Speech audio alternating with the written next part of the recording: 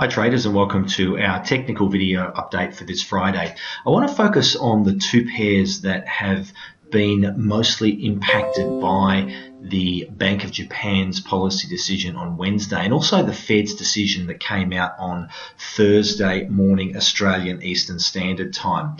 Well, first of all, we're going to have a look at the US dollar here against the yen, because there is a lesson here for all currency traders with respect to what happens after the next two trading sessions when such significant policy decisions hit the market each month. Now, what we saw here just leading into the Bank of Japan statement was the US dollar rising against the yen. It came up here and hit this trend line right here.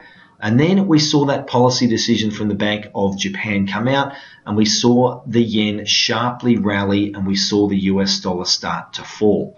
Then we saw, of course, the US Fed came out and announced that it was going to raise rates at a slower pace than the market anticipated. We saw the US dollar continue to fall on the back of that. What it came down to was a low here, a previous low, and a very important psychological low of 100. And then what we've seen here from then late on Thursday and into Friday's trading session today is we've seen the US dollar rebound. Now, what's my point here? My point here is this. When we see such significant policy decisions shift currency markets, watch for that particular currency to move for the following two trading sessions and then a potential reversal, particularly if we hit a significant support or resistance area. For example, the US dollar started to fall against the yen late in the Asian trading session on Wednesday. Leading into the European and US sessions, we got the Fed statement Thursday morning. The market continued to sell off. So for two trading sessions, that strong selling pressure continued. It hit an area of support, and then it started to rally. And that's what we often see, two trading sessions and then potentially often a reversal. And we can see that happening on a few other currency pairs as well, such as the euro against the US dollar. We saw the market rally up to an area of resistance, which are these highs here, back here in early September. And that, of course, was the euro rising after the US dollar being sold after Janet Yellen's comments that they were going to raise rates at a slower pace. Then we've seen the euro start to come back and the US dollar strength start to come back into that greenback. If we have a look here and see on the pound against the US dollar, basically the same thing. Pound rallied up, selling off the US dollar against it. It hit an area of resistance, which was the 50 EMA.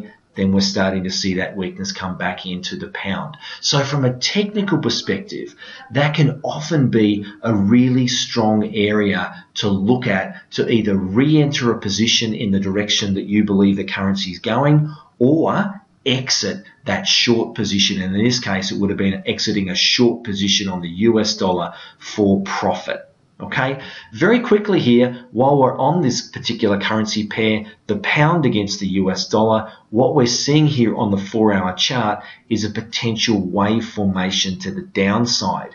What we've got is a very low dip here on the awesome oscillator. We've come back to the zero line, so we assume this is the bottom of wave 3. I move up for wave number 4. That has to have retraced at least 38%, and it has. It's come up and hit 38%. It's also hit this 50 EMA, and we're starting to see some sellers come back in. From a probability perspective, it's better than a 50-50 chance now. We'll likely see this market back down at this low or even lower. So that's the pound against the US dollar. But keep in mind, remember, big policy decisions from central banks drive currencies. When we see such decisions, and I'll guide you into them each month, we're likely to see the follow through for the next two trading sessions, then a quick reversal.